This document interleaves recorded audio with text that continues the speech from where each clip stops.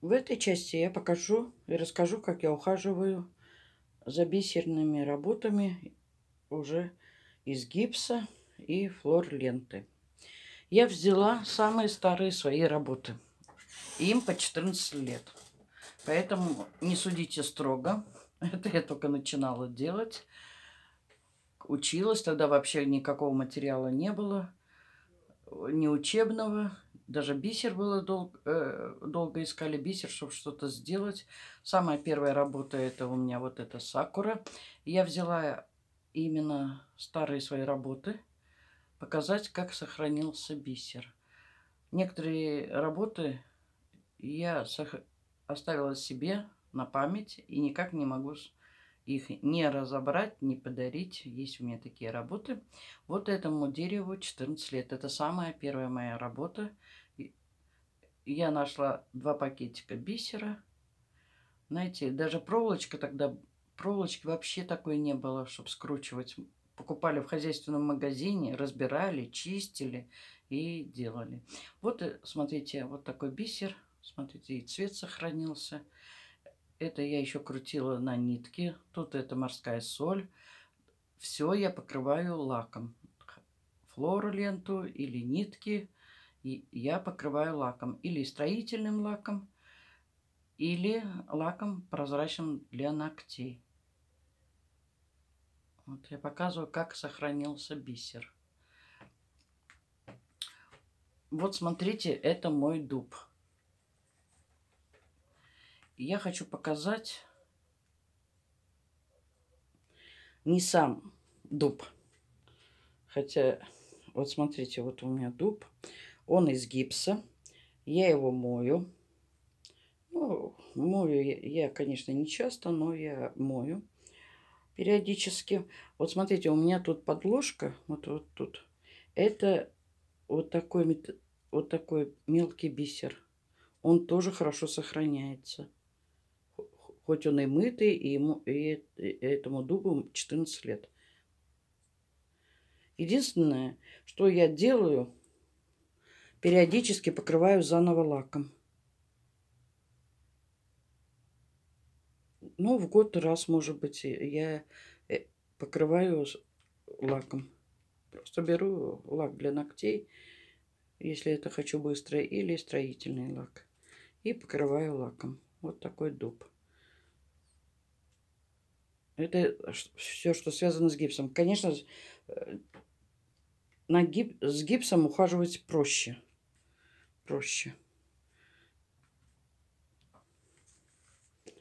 Вот у меня тут мандарин такой есть. Ему тоже лет 15, наверное, 14. Чтобы вы мне поверили бы, посмотрите, какой бисер. Вот цвет бисера зависит все-таки от качества бисера. Если качество бисера, покраска плохая, то вы ничего не сделаете. Даже мыть не будете, краска спадет. Если хороший бисер, вот, то и цвет сохранится. Вот, когда я училась, я вот в такой стеклянной вазочке сделала с камнями. Камни, конечно, я приклеивала и тоже покрывала лаком. И они, смотрите, сколько лет, конечно, все хорошо держится. И тут у меня тоже гипс. Иногда я подкрашиваю, но главное покрываю лаком. Вот такой большой мандарин. У меня есть ролик с мандарином, но там маленький мандарин, а этот очень большой мандарин. Так что, если хотите делать мандарин, это сантиметров, я не знаю, 25, наверное, у меня высота мандарина. Сейчас я вам расскажу, как я ухаживаю. Также я беру теплую воду, но не горячую. Беру теплую воду. Я это, конечно, в ванне это все делаю. Беру, наливаю фейри. Немного. Главное не создать пену, потому что пену потом надо смывать. Под душем я не советую споласкивать, потому что даже слабые струйки прибьют вам ветки. Конечно, надо потом будет расправить чуть-чуть, когда высохнет. Но все-таки лучше не сотворять вот тут пену. Она не нужна. И так все сработает. Вот смотрите, почему я взяла вот такое. Вот такое нежное. Видите, длинные ветки, нежные. И смотрите, что я делаю. Я держу. Это и так я могу вытереть, поэтому я горшочек этот мыть не буду. Я на... И вот так. Тихонечко. Макушку. Все. И теперь во втором тазике я также несколько тазиков с меню воды сполоскну. Вот он у меня заблестел. Главное, что он начинает блестеть. Пыль смывается. Вот так легко. Кручу.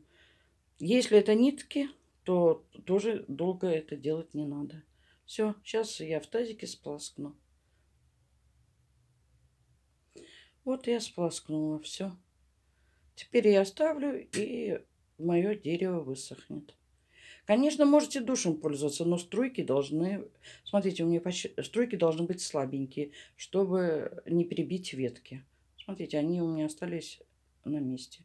Теперь я вот так оставлю, и дерево мое высохнет. Теперь я возьму дуб. Большой дуб мой. Он вообще высокий, больше 30 сантиметров. Тазики могут быть широкие. Смотрите, я подложку, вот именно вот корзинку, не мочу. Я вот так кручу в тазике. Вот, видите, уже заблестел. Мочу в фейри.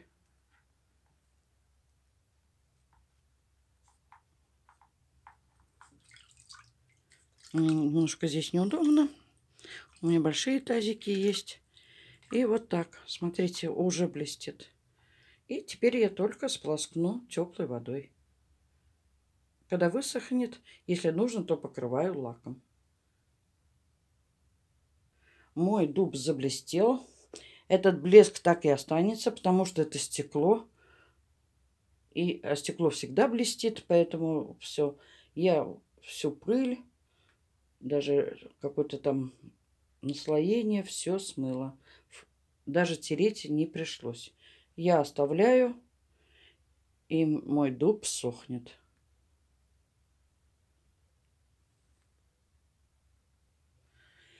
Теперь я расскажу про цветы, которые у меня с флор-лентой.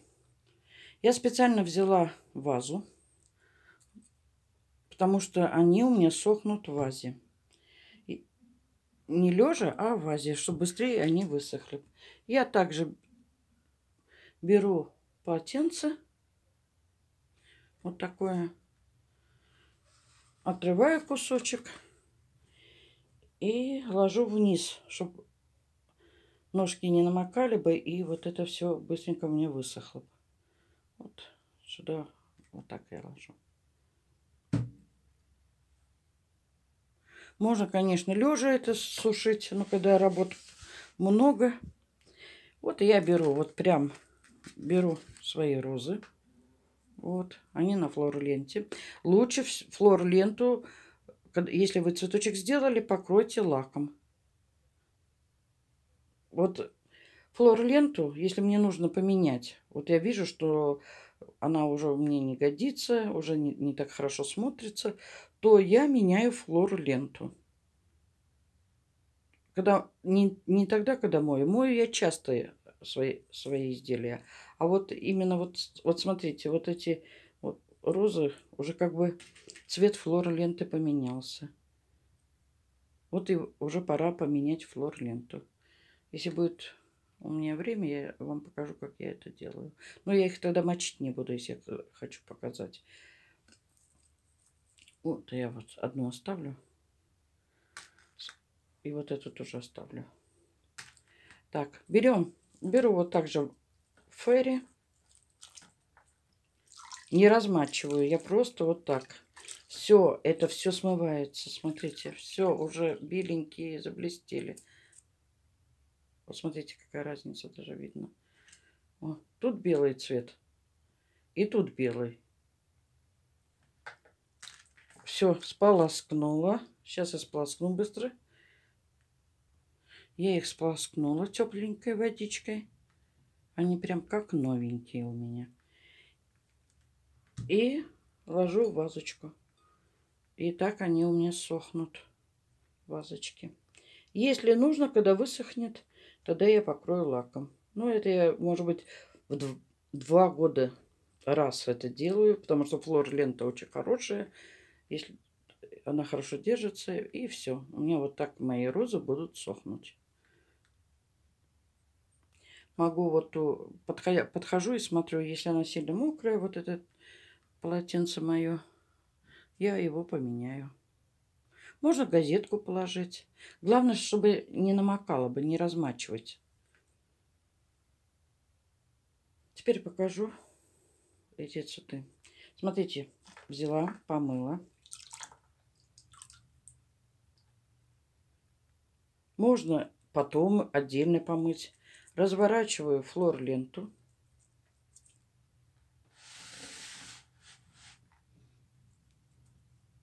Я снимаю старую флор-ленту. Они у меня тоже, эти цветы, очень давно. Вот я раскручиваю. Я раскрутила и оставляю, чтобы мои детали высохли.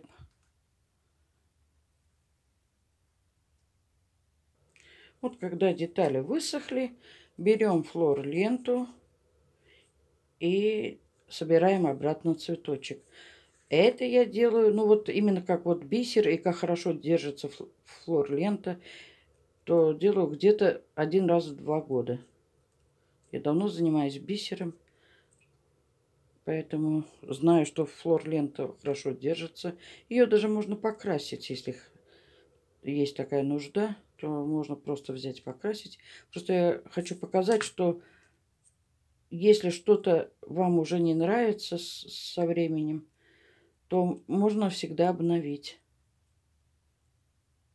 Даже если вы клеем пользовались, где-то подклеивали, можно всегда придать свежий вид. Я когда дарю или продаю, то всегда рассказываю, как ухаживать за украшениями, чтобы они всегда блестели бы. И как ухаживать за вот такими, именно с проволоки. Сейчас проволока очень хорошая, она не ржавеет. Вот эта проволочка, из которой мы собираем детали. Вот и я начинаю обкручивать флору ленты. Сейчас вам покажу разницу. Это уже мытая у меня роза. И я ее обновляю. Добавляю листики обратно. Делаю я это стоя. Фунтик лег на мое кресло. Но я его не выгоняю, чтобы он мне тут не мешал. А то и тазики, и цветочки.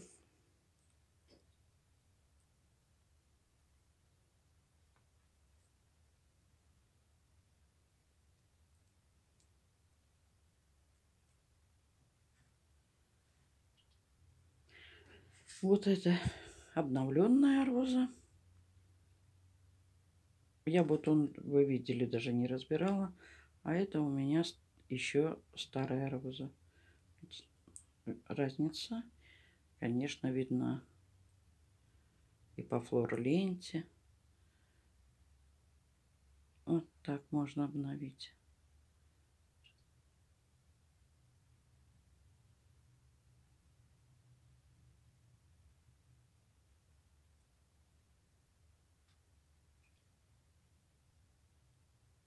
Вот я розу уже помыла. С кустиками еще проще. Еще хочу сказать, когда работаем с флор-лентой, не трогаем руками бисер, потому что флор-лента липкая, и там, где мы липкими пальцами дотронулись до бисера, блестеть не будет. Тогда там не просто даже сполоснуть, там придется даже тереть, чтобы заблестел бисер. Поэтому, когда работаем с флор-лентой, запоминаем. Руками бисер не трогаем. Моем руки и продолжаем работать. Вот такие шикарные чистые розы у меня получились. Я вам могу сказать, лет 5 им, вот этим розам. Потому что я знаю, что я уже флор-ленту меняла и лаком покрывала, поэтому я даже ролики снимала. На втором канале есть у моей сестры. Вот так, как я их делаю. Я не успела в первой части рассказать до конца. Я нечаянно нажала, и у меня прекратилась съемка. С техникой я не дружу, склеивать не умею. Мне Света помогает, поэтому я расскажу. Вот когда мы не всегда же будем мыть украшения, то есть вот такие салфетки в хозяйственном магазине. Ими можно протереть и вернуть блеск. Вот так. Не только вот просто протереть. И также возвращается блеск.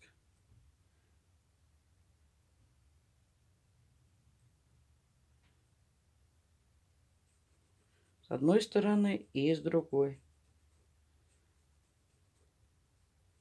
Все аккуратненько протираем.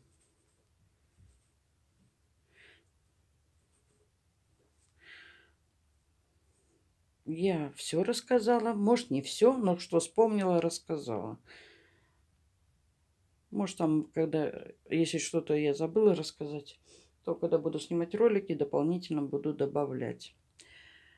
Надеюсь, мой ролик вам пригодится. До свидания. Фунтик мне помогал. Скажи до свидания. Он вообще тихий кот. Но когда попросишь, он иногда мяу говорит. Мама говорит. Да, Фунти? Смешной. До свидания.